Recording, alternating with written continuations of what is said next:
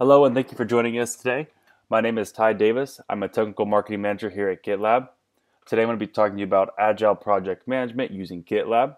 We'll also be touching a little bit on SAFe, Scaled Agile Framework, and how you can set up a structure if your organization is looking to align themselves with the SAFe framework. We'll touch on a few slides here first before getting into the demo, and then once we get into the demo, we'll start looking at how we've built out an agile structure with our mock organization, Healthcare Provider Incorporated. When we take a look at the structure of GitLab, we have groups and projects. Groups will be at the highest level, so you can look at a group as you'll have one group as the parent group or the umbrella group, and then there'll be subgroups that can fall underneath that. There could be subgroups under those subgroups, but when we're looking to do Agile at this top layer, at this group level, we have the ability to have access to epics, milestones, which is a time box in GitLab terminology. So you could build out sprints, you could build out releases using the milestones feature. There's a roadmap, which can show you a compilation of all the epics and the timelines associated with them. And then you have the ability to create labels, boards, and projects that fall underneath those groups or subgroups. So we see here when we're talking projects, that project resides within that group level or layer. That project, there could be a project associated with one group, and then there could be a subgroup underneath that group, and that can have its own projects as well. So inside of a project, you see that there's your Git repository. Issues and discussion can happen at that project level. Labels are also built into that project, so you can have specific labels for that project where maybe that team is using identifiable or a specific naming convention for those labels. And they can build out their own boards as well, create milestones, which may maybe associate that with a sprint or doing Scrum, or just a release, a start and an end date. And then as well, you have cycle analytics that can give you insight on that project. When we're talking Agile and the way that GitLab has its names for what we've built inside of our tool, we call issues, or we call user stories issues, or for people that are familiar with issues already, you could just keep moving along with issues. But some people are familiar with user stories. We call that an issue. Again, reiterating what I said earlier about milestones is something that you can build out a time box. In this particular case, for if we're doing Scrum, we built out sprints using that milestone capability. So within that project, you have a repository. The repository is a very powerful capability as part of GitLab. It's something that we're very well known for. Inside that repository, you have the ability to do merge requests. You can make changes. You can have reviews and discussions around those MRs. You can do approvals. You have visibility into your CI/CD pipeline. So if we're looking to have visibility along the end-to-end DevOps, we can see the status of code change when it comes to quality, when it comes to security, when it comes to performance. You have that capability inside of the repository, and specifically with merge request and identifying pipelines that associate with that merge request. You also have the ability to do a review app. So once you've added that code, you can review the app before it goes live to production. And like I mentioned, you have security scans that give full reports back on any vulnerabilities that are detected, whether they're like medium or severe. You'll have that review and report given to you around that merge request. When we look at GitLab and Scaled Agile Framework, if your organization is looking to move towards SAFe, you are going to be able to align via what we just talked about, the groups and the projects. How we look at it is for that, maybe that if we're looking at portfolio SAFe and we're looking at that portfolio level, that high group, that top parent group or umbrella group is going to be at the portfolio level. There's going to be a subgroup that aligns with a value stream, and then a second subgroup that aligns with a program. And then we could see that there's possibly, depending on how large the agile teams are that are contributing towards that agile release train, there could be a third subgroup if it's just a couple of Scrum teams that are all added together that contribute to an agile team as a whole that's contributing towards that agile release team. But a lot of that work is going to be done at the project level. We could see here, that's where we consider the team level. That's where you're going to create many boards, issues, user stories are going to be created in there, and that's where we're going to have a lot of our dev work and testing done. Breaking it down a little bit more, we look at that portfolio level. So we're looking at that top group level. Maybe it's an application that's part of an organization. Maybe it's the whole organization that's at that group level. And we'll see in the demo here, the healthcare provider. It's a smaller healthcare provider organization, but the enterprise is represented at that portfolio level, and they're going to build out value streams that align with where they want their healthcare organization to be headed towards. So when we look at the portfolio level and doing safe, we create those portfolio epics at that group level. We create labels. The way we look at strategic themes is that when your business leaders are deciding what are the strategic themes that are going to drive this organization, that's going to be done via group labels. So in the case of this healthcare organization, maybe it's satisfied patients, satisfied employees, modernizing technology, or being innovative. They're going to create those strategic themes via labels. And then when we create those portfolio epics, we're going to tag those strategic themes that align with that portfolio epic. You can create a project on that that portfolio group level, so that you could create maybe non-functional user stories issues. There could be discussion around those. That's going to drive that backlog. That's going to drive the epics that we are moving into progress at that portfolio level. A subgroup will be created at this portfolio level that's going to align with a value stream. We'll see again in the demo. There's 6 value streams that the business leaders decided would drive the organization, and those are created in subgroups. So looking at that subgroup, that value stream, you have milestones. We talked about time box, which you can set the dates and time, start and end dates for that solution train that could be tracked via milestone.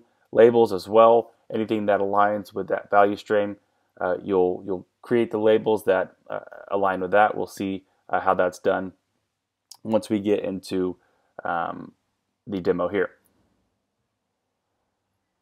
Again, there's you can always have a project at a group level. It's not isolated to the lowest subgroup. It could be at different levels. It could be at the highest group level, subgroup of that. Create project, and what this does is it allows you to have a board that is specific to that group level. That will, if we have that portfolio board, now we have this value stream board. Maybe moving into that program level, you can have your Kanban board there, moving features and enablers along that have been broken down from those portfolio epics. And we can see that here at the program level. There's subgroups that are banking off of those value streams. These are made up of a series of agile teams that are contributing towards an agile release train. Maybe several Scrum teams that make up for that agile team that are all working together to push releases out at a regular and frequent cadence on that agile release train. Pushing out working software, making sure that they all work together. Something that can be done at that subgroup level, where we have an agile team as a whole that may have another subgroup of Scrum teams that are contributing towards making that agile release train go.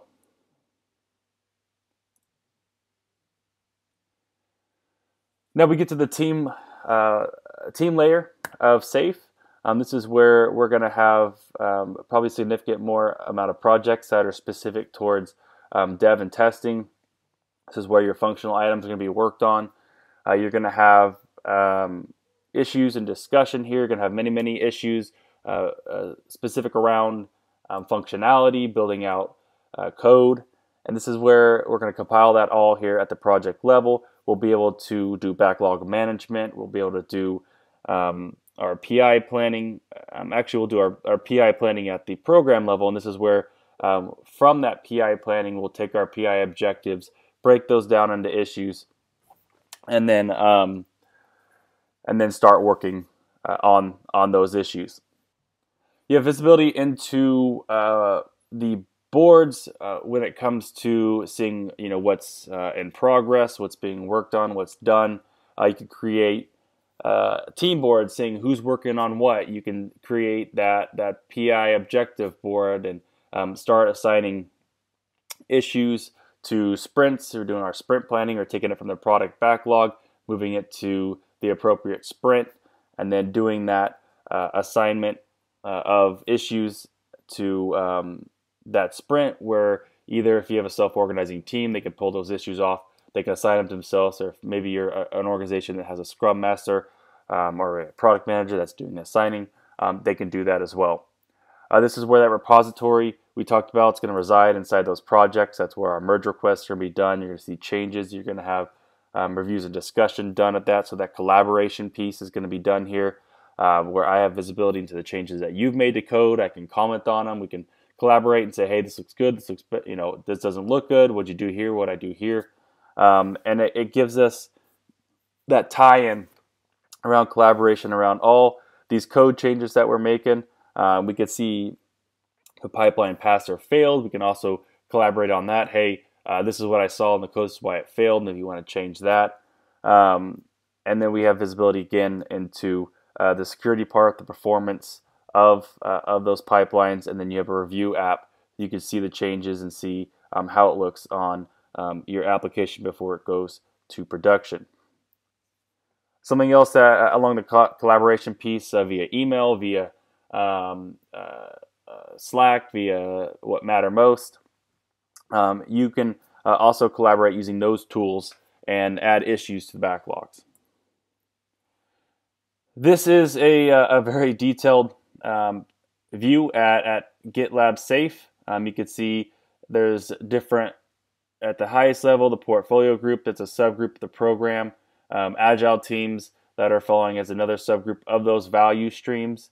Each level has its own project where issues can be created, whether they're non-functional or functional. More once you get towards the team subgroups, this is where your projects are going to have more functional items that are being driven more along the functionality of the applications or the software that's being created. This is just another quick snapshot into the portfolio, looking at the value streams that could be associated with it.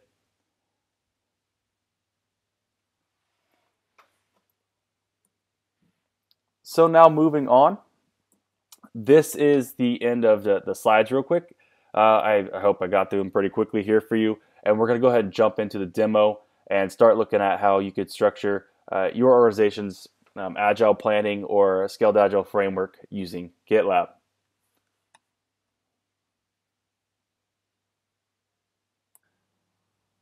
I'm going to go ahead and jump in here, and if there are any questions, feel free to ask at the end of this or put it in the comment section of YouTube, and we will be sure to respond as quickly as possible around any questions that you may have.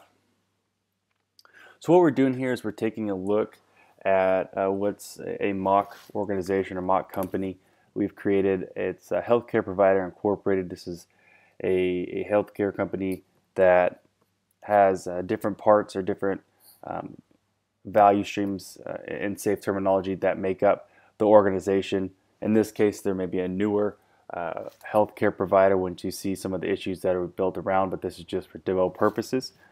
But healthcare provider, they are very experienced, or they are experienced in Agile. They are doing Scrum planning.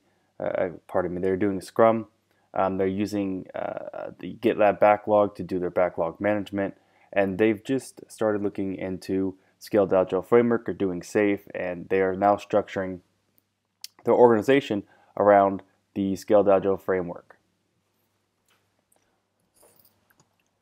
For this organization, when they're going towards safe, what they've done is you have business leaders that agreed at a high level what the strategic themes are for that organization, and those strategic themes for this this healthcare organization is patient satisfaction, revenue growth, staff satisfaction, and technology advancements. And they've done this using labels with GitLab. So when I'm creating my portfolio epics or I'm creating my value streams, when I'm creating my portfolio epics, I can tie that to a strategic theme. So if I were to go over and take a look at the epics that were created from those strategic themes at the portfolio level, I am going to be able to see that I've tagged using the strategic theme or using the specific strategic theme that's been assigned to them, that we came up with these 6 different portfolio epics at that portfolio level that we believe will drive our organization. What will happen is these portfolio epics can be taken and broken down into features or enablers, and then thus broken down more into issues from there. They can be part of PI planning, where we take those features, enablers, we break them down, like I just mentioned, into issues, and then we create PI objectives out of those. Now, again, this is just demo data, so we have only a few listed here, but if we were to look at a real organization, there'd be probably quite a few more portfolio epics. Going back and looking at the healthcare provider organization, inside of GitLab, we have groups and projects. That's how we structure. So this is at the highest group level. You could call this the parent group or the umbrella group, the highest level where the healthcare provider organization or enterprise sits. And then following underneath those is a subgroup. So you have 6 different subgroups in this particular case. These are what would be considered value streams for a Scaled Agile Framework. These were determined by the leadership that these are the value streams that are going to drive this organization. So we have primary care, online experience, specialists, laboratory, pharmacy, and hospital.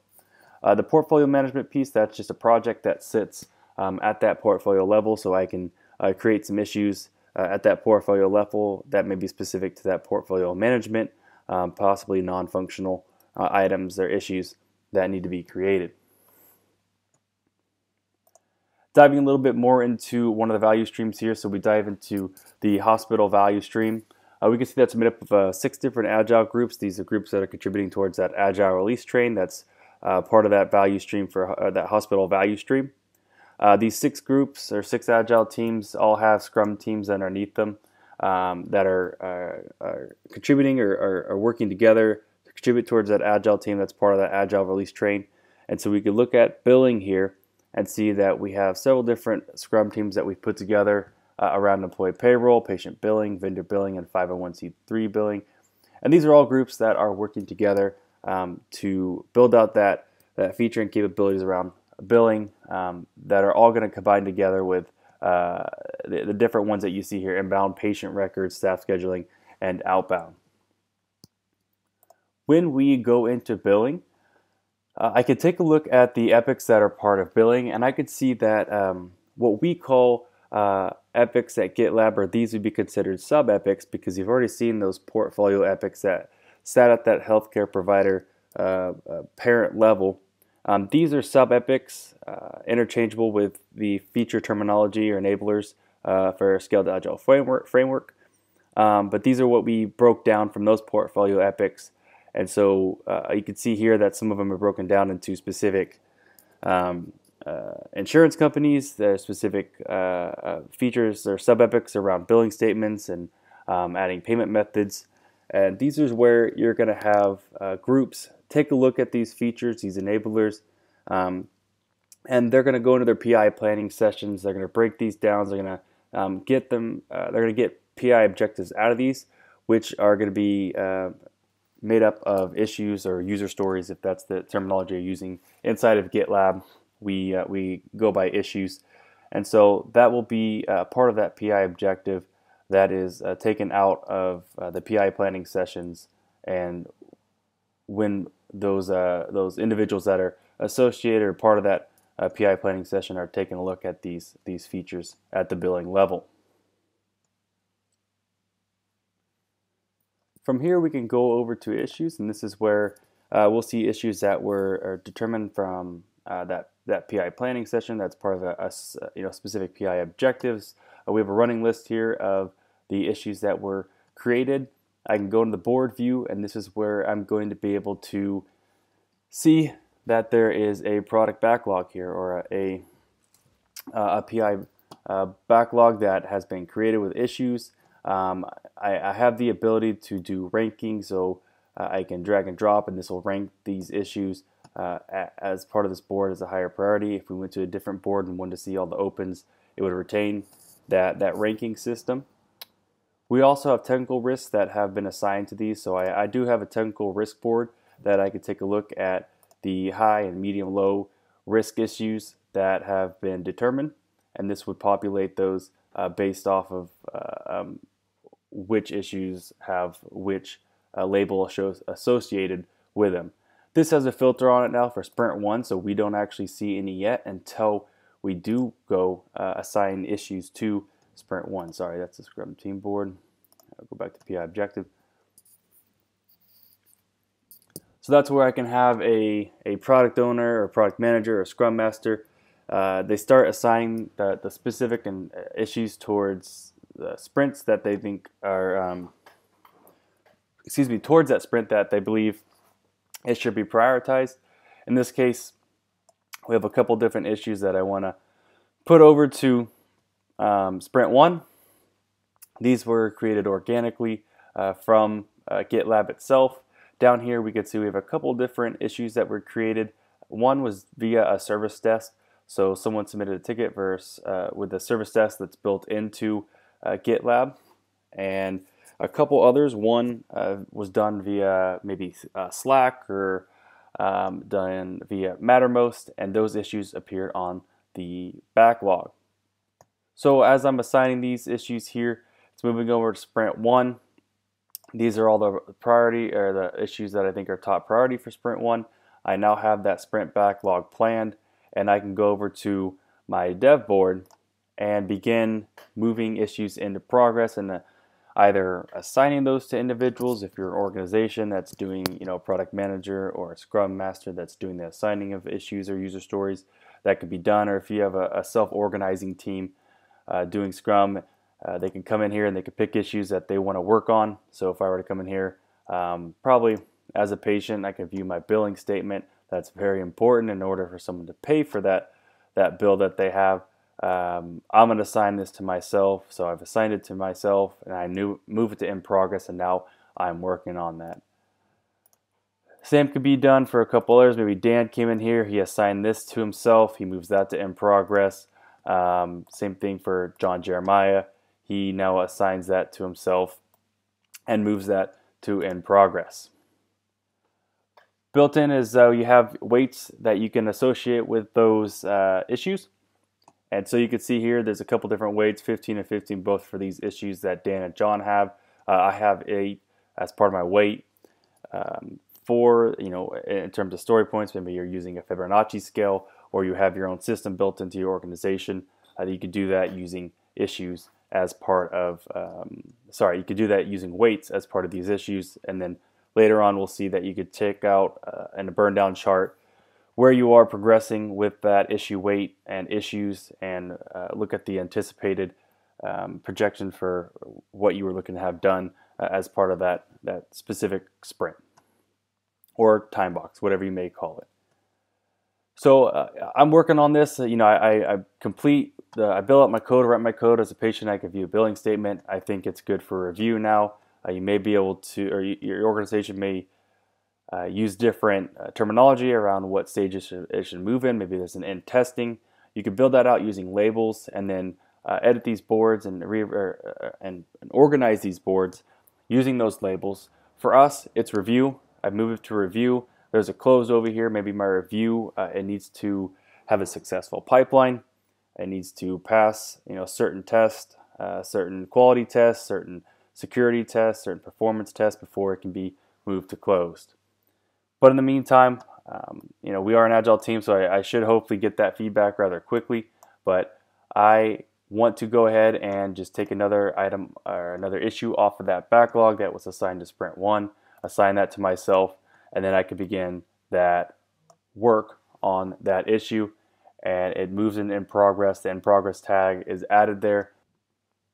So maybe as a Scrum Master or Product Manager, I want a high-level view of what's going on the team or who's working on what. I can come over here to this team board view. I can see what Dan's working on, what John's working on. I can see what Ty's working on. He has one in review. He has one in progress. That's good. He doesn't have two in progress. We'd rather have Ty working on one item in progress and not working on multiple. So that's in review, and hopefully that moves to closed. We can now look at that technical risk board. We could see that because I had a filter around sprint 1 and we did the assigning of these issues to sprint 1, I could see what is a high risk, what is a medium risk. We have no low risk in sprint 1. It just gives me a snapshot here based on that risk level that we've created via labels. So heading over to milestones here, this is where we at GitLab define our time box. In this particular case, I'm trying to look towards aligning towards the Scaled Agile Framework. So I've created 4 sprints and an innovation and planning sprint as my 5th sprint over a 2-week increment. So adding up to 10 total sprints as part of a PI objective that we're working on.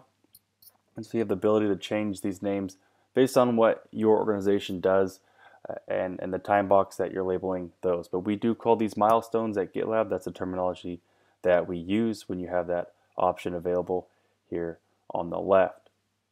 I could pop into sprint 1. This is where I'm going to have visibility into a burn down chart. Because this is demo data and I've been moving stuff back and forth, it's going to have a little bit of a strange graph to it, line to it right now. I can see the issues that I've created, the issue weight that comes along with that.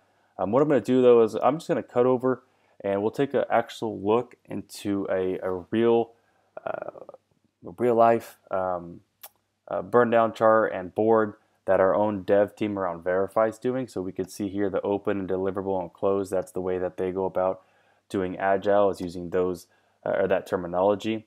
And I can go to the milestone here and see for the milestone of 11.7 what they've been doing. And this one just ended, but we could see that there's a certain amount of issues created. We could see with the issue weight and the burn down chart that they've gone along with that. A little bit of flatlining here. But the ability to use burn down charts inside of GitLab based around that sprint or the milestone that you create in GitLab. So coming back here to the board view inside of issues, just want to kind of show that you can maybe from the dev board, even though we've probably hopefully worked out what issues are part of this sprint backlog or what's part of this PI objective. Excuse me, and I can go ahead and just if for some reason I needed to add a new issue, I can do that in line here. Or if I needed to add an issue, I'd head over to the project within billing. So I'd find the different Scrum groups, probably inside of patient billing is what we're looking at. I could see that there's 2 projects here. Projects fall at any point could fall underneath a group. And the way that we've set it up, those projects, that's a container for where all the dev work's being done. This is showing that the billing statements and credit card payments, those are 2 different projects that the Scrum team around patient billing is working on.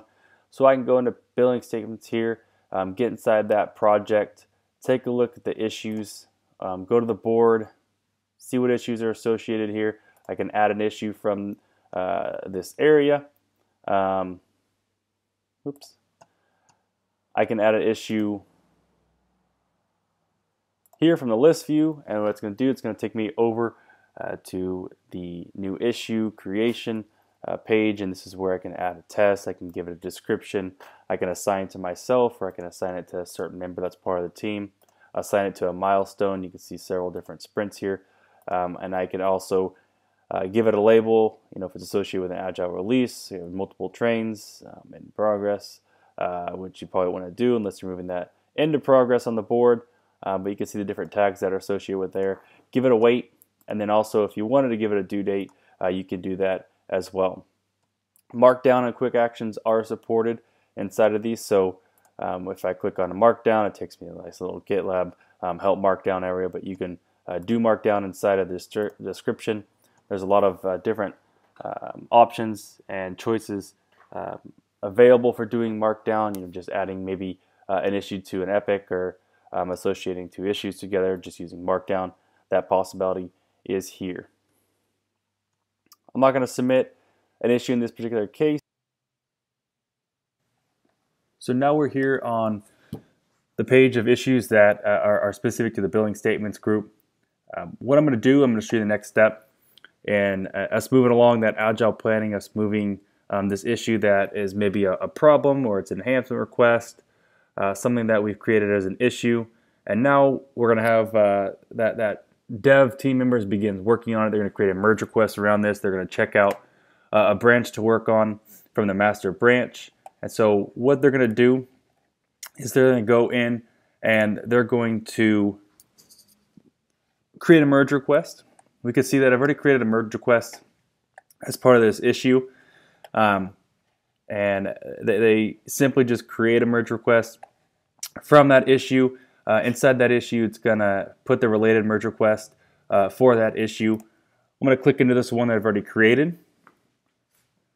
And it's going to show me a couple different things here that I get along once they've created this merge request. Now, I'm just going to give a quick high-level view of merge request and the DevOps pipeline. There's many demos that we've created that dive a little bit deeper into how this pipeline works, or maybe specific around the security, or specific around performance, and those can be found on our YouTube channel. But I'm just going to give a quick view. As we started with agile planning, we've created those issues, we've assigned them. What we're doing now is we have that dev person working on the correcting the code or creating code. They've created that merge request, taking a branch off of master, and now in this particular case, the changes have already been pushed in this one. They've been pushed, sorry, not pushed, but these changes have been made, and now we're running a pipeline, and the pipeline is doing its checks on these different stages. So it just did the build and pass, and now it's doing a test. We can see the different stages that are correlated with that. We'll dive into this in a little bit more here in a second. Down here, we can go and actually see what changes were made. In this particular case, there's some text that was changed around the header there. This is a very, very, very simple demo. So once we go into this pipeline, we can now see laid out in front of us all the different checkpoints as part of these stages. I can see code quality, container scanning, dependency scanning, license management, static security testing, and then maybe just a unit or quality testing that we built in there. A review app will be built out, so we'll be able to see the changes that were made before we push that to the master branch. There's dynamic security that we have along with this, a performance stage, and then a cleanup at the end.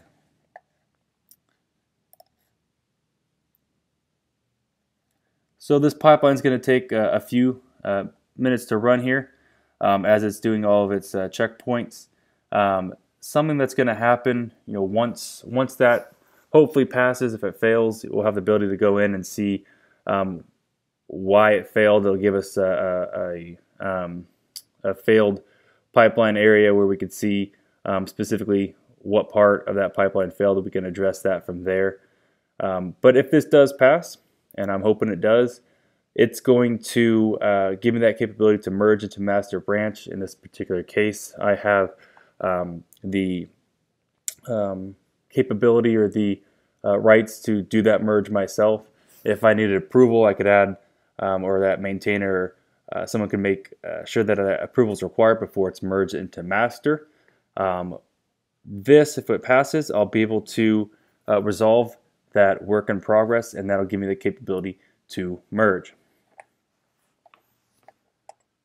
So what I'm going to do, I'm actually going to go over, we're going to check out an open merge request. Actually not an open. We're going to look at one that was just merged, and that is the one I did just a little bit ago. Updated the text color for the title page. We can see that the pipeline passed. It gives me a pass on all the stages. It gave me a security analysis. I get a view. I can view the full report of all the new vulnerabilities. Again, dive that deeper in a different demo. It gives me a full report on license management. This one showed who it was merged by. The changes were merged into master, and it gives me a quick snapshot of what was done around this merge request in this pipeline. I've already clicked merging it. You can see it's still working on deploying that to production right now. So it's going to again go and run that pipeline and push that to that master branch. It should give me the result of changing this title here to GitLab purple on top of this already purple background. If I wanted to see the changes that were made with this again, I could take a look here. I could see that there was a color change around the header from orange to purple. Not the best choice I made, but again, this is the most basic app that we can do just for demo purposes. So this demo basically has gone through. It started off with talking about agile planning. We've talked about how a company can use GitLab to do that agile planning, how they can start aligning to that Scaled Agile Framework structure. What we did here is we created issues. We did a lot of backlog management or PI objective planning. We did our sprint backlogs, our PI objective backlogs, and we assigned those to members on the team. They began working on those. They went inside these issues. They created merge requests around the code that they've either changed or added. And then we see via these pipelines that code's getting tested. It's getting security testing done around it. It's going to be performance tested. We're checking the licenses that are associated with that branch as being committed. And we're seeing several different things as part of that DevOps pipeline. If you have any questions, please feel free, again, to go ahead and list them down in the YouTube channel. Comments there, and we'll get back to you. I appreciate you taking the time to take a look at GitLab and how you can apply this agile methodology or apply SAFe using the GitLab tool.